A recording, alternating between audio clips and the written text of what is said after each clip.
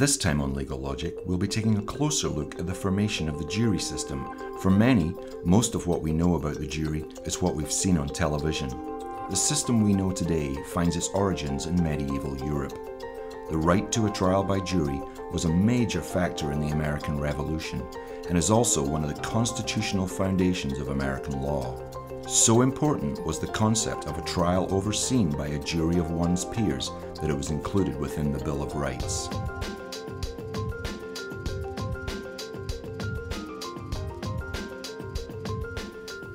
Hello and welcome to Legal Logic. I'm Bonnie Richardson and I'll be hosting today's program. Today we'll be discussing the formation and history of the jury system as we've come to know it. I'm joined by two members of the legal and judicial community, Judge Janice Wilson, who served on the Multnomah County Circuit Court, and Professor Laura Appelman from Willamette University College of Law. Welcome. Thank you. Seeing as we're looking at the jury from more of a historical perspective, I'd like to start by asking you, just why is the right to a trial by a jury of one's peers so important? And I think we'll start with you, Judge Wilson. Well, for me, that's an easy one. It seems a cliche sometimes, but it really is the cornerstone of our democracy. When we talk about government of the people, by the people, and for the people, I think it is exemplified nowhere better than in trial by jury. Members of the community coming in, acting as the conscience of the community, expressing what is viewed as reasonable in the community and deciding the facts. And you've presided over criminal and civil trials? Yes. How many? Would you guess? It's in the hundreds. And what's your typical reaction from jury members who finished a jury trial? I try to talk to jurors after every trial if I can, and most of the time a few people at least stay to talk. One of the comments I have heard over and over and over again from jurors is how impressed they were with how well the system worked and how their own opinion of the jury trial system and our system of government improved as a result of their experience. And they often say, you know, I was surprised. I looked around the table, I looked at my fellow jurors, I saw we come from all walks of life, such disparity among us. How were we going to deal with these questions, often extremely important and serious cases and issues? And they said, but everyone took it so seriously, and I have so much more confidence now than I ever did about my fellow citizens and about how our system works. Professor Appelman, I want to ask you about maybe the differences between criminal and civil juries. Sure. So criminal juries, for the most part, tend to be either 6 or 12 member juries, and civil juries, I mean, I can defer to Judge Wilson here. The rules are a little different, but I mean, I did want to reiterate how much I agree with Judge Wilson on her stance that jury service is really, I would say, the lodestone of our system of democracy and really the criminal justice system. In fact, I think we're the only country in which we enshrine the right to a jury trial not once but twice. So of course, it's in the Sixth Amendment in our Bill of Rights, but it's also in Article 3. And so the founders thought this was so important. Article 3 of the Constitution? The Constitution, yes, sorry, that they said it twice. And there's no other personal or collective right that is doubly mentioned in our Constitution. So it not only is it a critical right now, but it always has been. Before we delve further into the formation of the jury, we've got a short clip we'd like to share, which I hope offers a better understanding of the medieval and British origins of the jury. So let's roll the clip. The jury system that we know today, for the most part, can be traced back hundreds of years to medieval England. At the root of the system is that when people are charged with a crime or have a civil dispute, their issues should be resolved by a jury of their peers. 12 people from the community that they live in, 12 people who come to a decision based on the facts and in accordance with the law. Prior to juries, the English justice system had some pretty interesting ways of deciding the facts, and these were called trial by ordeal. So instead of a judge and jury, a priest was normally in charge. Innocence or guilt was not decided by the facts. There were no attorneys, no defense, no evidence. Innocence was believed to be proved by God's intervention. And of course, the punishments were well out of proportion to the crime. What exactly were these trials by ordeal? Well, there's the infamous trial by water. If you sink, you're innocent. If you float, you're guilty. And of course, if you float, it'll be off with the head. A disputed fact could be resolved through trial by battle, or more or less a fight to the death, a little bit different from the adversarial system we know today. On conquering England in 1066, William the Conqueror brought with him a system of having witnesses who knew about the matter tell a court of law what they knew. In fact, the word juror comes from the Norman French jurer, which means to swear. It was a few years later that the trials by ordeal came to an end. King Henry II started to make some real changes to the justice system. These acts were called assizes. The assizes were a new way to resolve disputes over property and inheritance. 12 free and lawful men were assembled under oath to provide information as to who was the rightful property owner or heir. These witnesses were often people with first-hand knowledge of the incident. The 15th and 16th centuries saw the jury further evolve. Juries began to hear evidence, and judges were much more central to the trial. However, if a judge or the state didn't like the verdict, the jurors could be imprisoned or lose all of their personal possessions. According to the history books, in 1670, when a jury refused to convict Quaker William Penn of preaching in the streets, the judge fined the jurors and threatened to cut off the nose of the jury foreman, Edward Bushell. Bushell appealed, and England's Chief Justice ordered him freed. And the right of the jury to act independently was affirmed. As the jury continued to evolve, this independence was at the heart of the rebellion in the American colonies.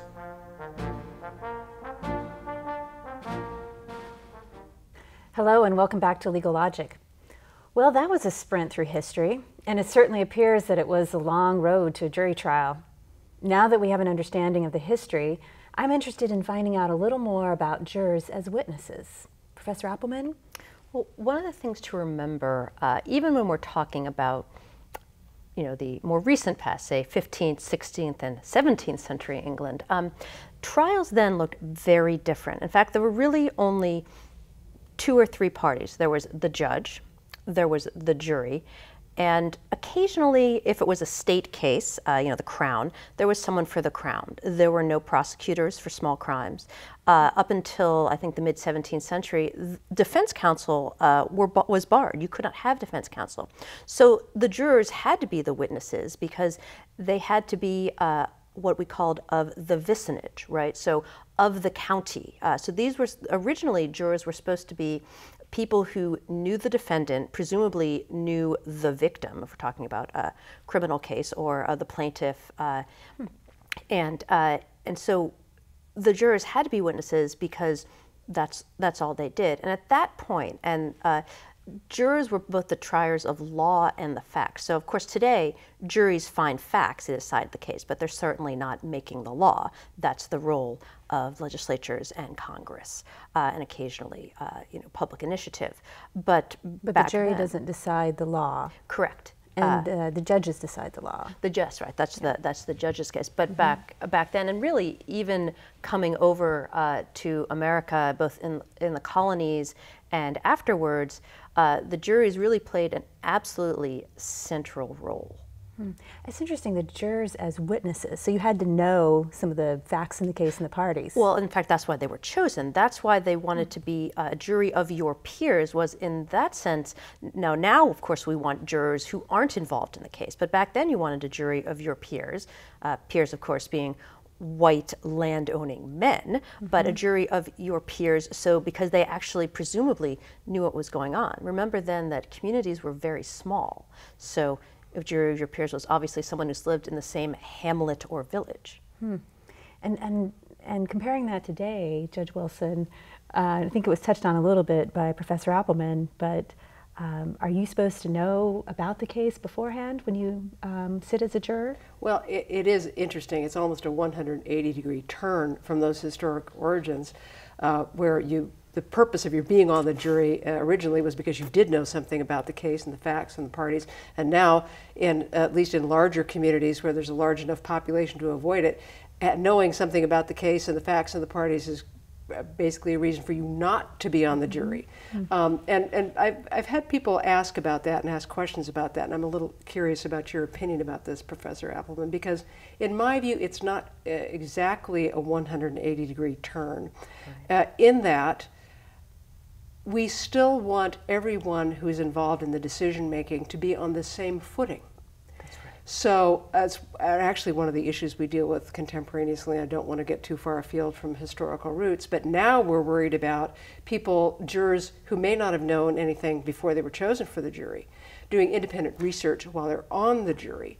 And I think the reason that we're so concerned about that is we want everyone knowing what the basis for the decision is, which is actually the situation we used to have, when all of the jurors did know something about it as well. So it's not exactly a complete contradiction. In some ways it brings us back, maybe not full circle, but in a spiraling kind of way. I think what Judge Wilson really is picking up here is that it's important to have, when everyone's on the same footing, the reason we want someone now from the community, now as then, is that we assume that there's something special about the community's participation in, you know, let's say the criminal justice system. And of course, when we start thinking about, well, how does the right to the jury trial have a part in the American Revolution? Well, the clip showed William Penn. So William Penn, of course, came over here, Pennsylvania. He was the royal governor, and he was one of the very first governors to write a colonial charter setting out rights for his colonial subjects, and he was the first one to enshrine the right to a jury trial, understandably. In fact, most of the colonies, before the Revolution was even imagined, had their own colonial charters which specifically mentioned the right to the jury. And this was a very closely and dearly held right. I think we'll talk about that in a bit, about the Declaration of Independence and how that came about. It's very interesting. So this may seem like a major preamble, but it does help set the stage. We can all agree that something akin to a jury trial was well underway, and without a jury of our peers, punishments could get pretty severe. So let's cut to the chase. The American colonies also managed to have juries that showed resistance to what it perceived as unjust British laws. More significant, the British Crown made many attempts to deny American colonists their right to trial by jury. How did the jury serve as a rallying point for the Revolution? Well, well before the Revolution, there is a famous case called the Zenger trial. This is in 1737 in New York, and that, although it was technically a civil trial, involved a publisher, Peter Zenger, who published what the Crown believed was libel about the New York governor. And he said, well, the defense to libel is truth. And the judge rejected that and said, in fact, I'm going to decide for you, and I'm deciding that this is libel, and hence we're going to throw you in jail. And New York City, always an opinionated place, practically went into riots, and because once again they felt that the British Crown was usurping their right to decide the facts and the law, and so they triumphed, and Zenger was not held accountable for what he was publishing on the royal governor. And I think that as well as, of course, the much more well-known case of the British soldiers firing into the crowd that John Adams defended. Now, so that maybe what you're saying is that this Zenger case and then this other subsequent thing that happened, the whole idea and want for a jury trial kind of helped to precipitate the Revolution. Absolutely. The great concern was, as the colonies became more rebellious, at least in the Crown's view, is that they said, not only are you not going to have a jury of your peers, we are going to take you, and your case is going to be tried in England. So it's about as far away from a jury of your peers as possible. And combined with some of the other minor irritants that the Crown was doing, like allowing the Crown agents to ransack your place and forcing the tea tax, small minor things. This really inflamed those, I guess, our founding fathers, and really the bulk of the colonists who really felt that trial by a jury, by a local jury, was, and really I think ultimately with a local judge, right, and someone not controlled by the crown, was really a foundation for ordered liberty. And then the Founding Fathers included that in the Constitution. They did. As I said, not only in the actual Constitution in Article 3, but in the Bill of Rights. There was, before all the states would ratify the Constitution, they insisted to have this sort of addendum, this extra Bill of Rights, making sure that this was so crystallized. They didn't, they always say Britain has an unwritten Constitution. Well, in America, we like it written down. We like our John Hancocks on it. And I think one of the reasons this was, again, a fundamental right to our beginning of our nation. I want to touch on one of the other aspects of this too, because well before we got to the Constitution, which took a while, after the Revolutionary War, as was mentioned earlier, the threat to the right to a jury trial, the fact that King George had in many cases deprived the colonists of the right to a jury trial, was specifically listed as a justification for the War of Independence in the Declaration of Independence. Right. I mean, I think in our history classes we tend to focus on taxation without representation and so on, without looking at many of those other grievances. And in this case, I think it's important, as has already been mentioned, that it was paired with the problem of the Crown's control over the judges, their terms of office and their pay. King doesn't like the judge's ruling, well, you're out of here. But you can imagine the potential that had for corruption.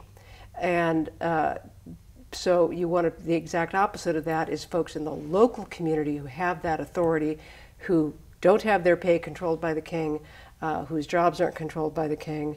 They come in, they make their decisions, and they go. So those two things, I think, paired together about the importance of the independence of the judicial branch of the judiciary and the jury right to a jury trial as the backbone of that need to be viewed together.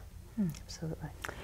And just to fast forward, I guess, to Oregon. Oregon has a constitutional right to a jury. It does. Was that part in of the civil and criminal cases? And it's interesting, too, that the Oregon Constitution specifically prohibits another court from reviewing a jury's determination of the facts. And really making clear how enormous that power is. Unlike the historical examples that we've seen earlier, well, we don't like your decision about the facts. Jurors, go back and make a different decision, or if you don't, I'm going to cut off the presiding juror's nose.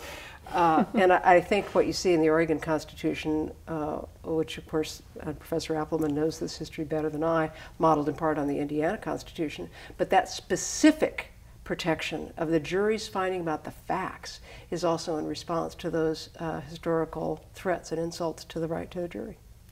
That's right. One of the things I think because it's listed in the Bill of Rights, we tend to think of a right to a jury trial as solely the defendant's right, and of course it is a defendant's right. Defendant in a criminal case. That's right, defendant in a criminal case, or if you're a plaintiff in a civil case. However, at least in the criminal justice system, I think it was originally envisioned as much of the community's right as anything else. And again, getting back to Judge Wilson's point that the community. It's really, I think, one of our last remaining ways of participating in democracy, and really, I think, public citizenship, right? So I would say the participation in the jury is really something that not only is available to almost everyone, but really, I think, is a pillar of what we really believe democracy can be. And so in order to be on a jury, you have to be a citizen? That's right. And what are the other requirements? You cannot have been, in most states, you can't have been convicted of a felony. You need to obviously be mentally firm, and usually, and you can't be a minor. And so, again, different. In fact, I'm going to defer to Judge Wilson more specifically on these are sort of the broadest national things. But it's people in the community. People in the community, and of course, unlike yesteryear, you can be a woman You can be a person of color. You need not own property. Often in fact, of course, how are you selected for jury trial? Well, the DMV, right? So once you register for voting, that's actually usually how we get much of our jury roles. But I want to go to that too, about what you just commented on, because the picture that we saw in one of those segments showed. I think I saw 2 women maybe on there, but men dressed in suits. Yes. Is that how the juries look today? Not at all. I'm very pleased to say they do represent, I think, very well a cross-section of our community. There are always problems we have. There's not going to be a precise statistical correlation in every pool of jurors that's summoned or in any group that's called into the courtroom. It's a random process, and it's random in part to try and maintain that cross-section. If we only had all volunteer juries, we would have trouble getting that cross-section. But we definitely have women, we have people of color, new immigrants. That is one of the most satisfying things for me as a judge, to talk to the new immigrant who's just served on a jury and really feels that full participation as a citizen. Often they say they feel that more strongly serving as a juror than they did when they first voted. Wow. I want to kind of go back to that too, about how did this all evolve? It looked like perhaps before the 14th Amendment, it was mostly all men on a jury. And how did the amendment change the jury makeup? Well, there was the passage of the amendment, and then there was the actual implementation of the amendment. And I think, as everyone knows, although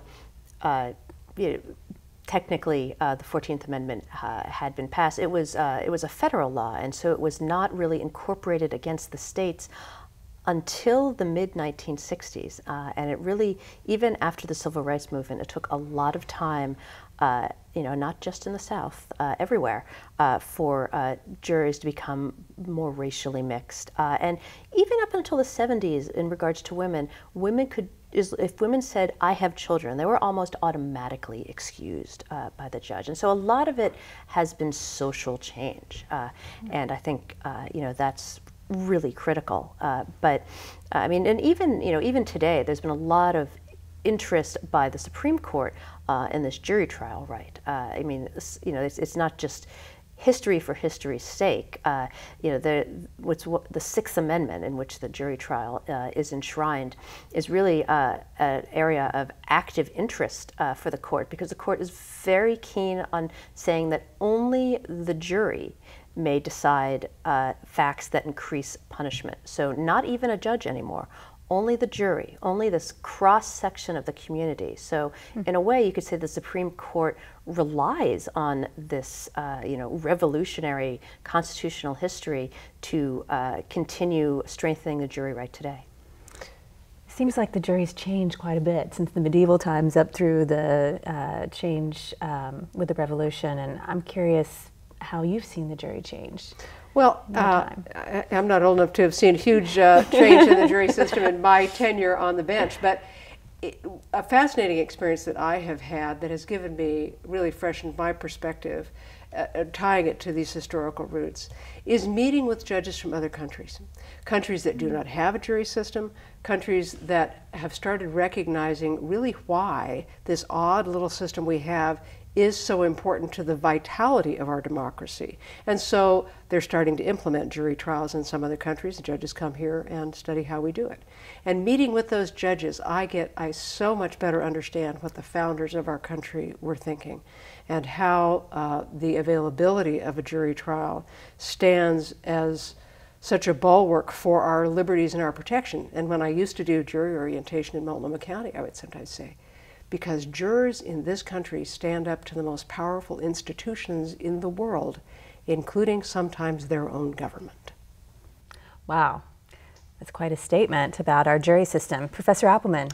Just to sort of pick up on what Judge Wilson was talking about. So Alexis de Tocqueville, when he came and visited America in the early 19th century, was really taken with our jury trial system and noted that serving on a jury is the way that Americans learn citizenship. And I think that is just as true today as it was 200 years ago. Well, that's about all we have time for. I hope you've enjoyed our conversation this time on legal logic. I'd like to thank our guests for their insightful observations and their participation. The idea of justice has come a long way since medieval times. No trial by ordeal, no divine rights of kings, no dictator's orders or personal whim. At the very foundation of the democratic society is the guarantee to us all of the right to a fair trial by a jury of our peers. And as the Founding Fathers would like to remind us all, a democracy only works if we, the people, participate. I'm Bonnie Richardson. Until next time.